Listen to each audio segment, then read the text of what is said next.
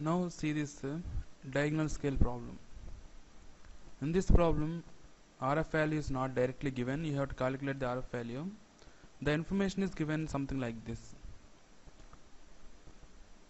On the map, an area of 9 kilometers square, 9 square kilometers or 9 kilometers square is represented as 144 square centimeters. That means on the drawing the area is 144 centimeters square. Actual area is 9 kilometers square. Now to calculate RF value always we are calculating based on the distances. So here are lengths. Here you calculate the length from the area. That means this is in centimeter square and this is in kilometer square. So take the square root for both numerator and denominator, then you will get 12 centimeters by 3 kilometers. Now convert this centimeter into millimeters and this kilometer also into millimeters. Then it is something like this. From this you will get RF value as 4 by 10 to the power of 5. After calculating RF, read the problem carefully and extract the maximum length. Maximum length given in the problem is 5 kilometers. Then once you obtain the RF and maximum length, now you can calculate the length of the scale. Now calculate LS, length of the scale. LS equal to RF into maximum length. RF is 4 by 10 power 5 into maximum length is 5 kilometers. This 5 kilometers you convert into millimeters. That means 5 into 10 to the power of 6. Then you will get length of the scale as 200 mm. Now read the problem carefully and extract the units that are to be displayed on the scale. Here units asked to display on the scale are kilometers, hectometers and decameters. And you have to show a distance of 3.56 kilometers on the scale. 3.56 kilometers means it is something like this: 3 kilometers, 5 hectometers and 6 decameters. So this is the difference of diagonal scale from the plane scale. In the diagonal scale you can represent 3 units, or after decimal you can go up to 2 places. In the case of plane scale you can display up to only 2 units.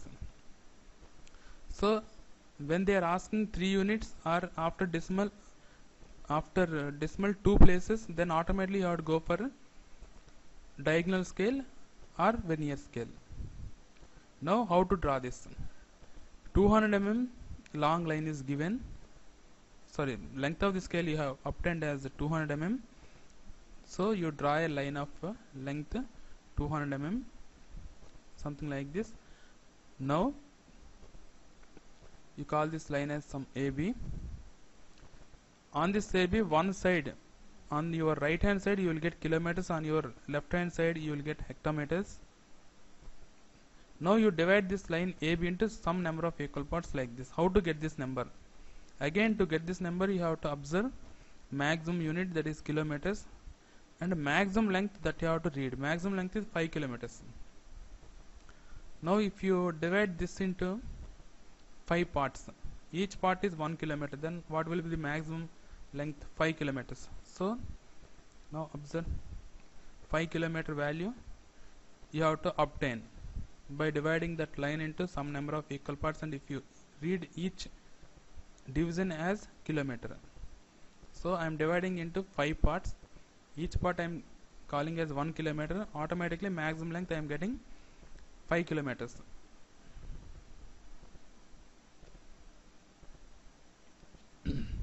Then after dividing this into 5 kilometers, 5 divisions, and each one has 1 kilometer,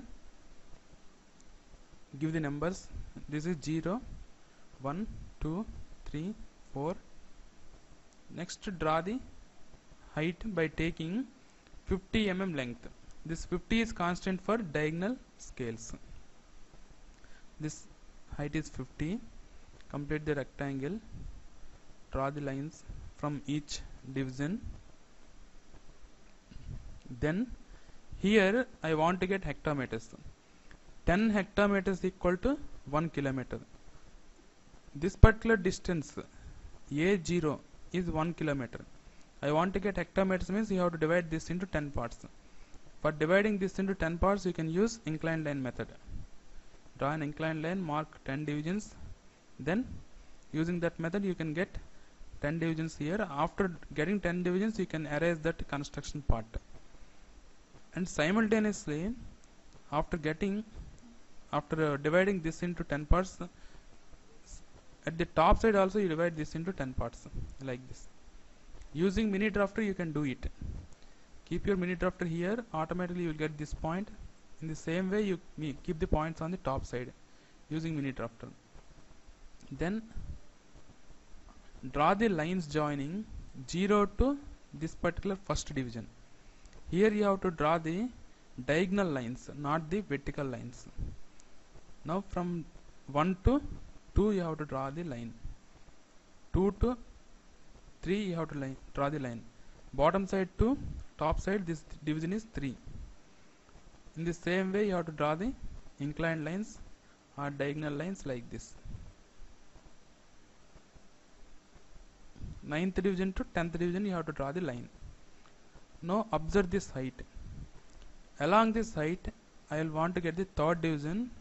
I want to get the third unit, that is decameters. Now 10 decameters equal to 1 hectometer. Along this length I want to get decameters. So you divide this height into 10 equal parts like this, because 10 decameters equal to 1 hectometer. 1. From each division you draw one horizontal line like this. 2, 3, 4, 5, 6, 7, 8, 9, and this is the 10th division. Now here you will get, from this 0 towards the right hand side you will get kilometers. Here you will get hectometers. This is the scale for decameters. Now I want 3 kilometers. Call this point as some n, and 5.65 hectometers, 3.56 kilometers finally I want to represent. That means 3 kilometers 5 hectometers. So along hectometer scale you move up to 5th division. Then from the 5th division you move up to 6th decameter, something like this. Along this diagonal you move up to the 6th division, that is 6 decameters. Now this distance will represent, Mn is representing 3.56 kilometers, or 3 kilometers 5 hectometers and 6 decameters.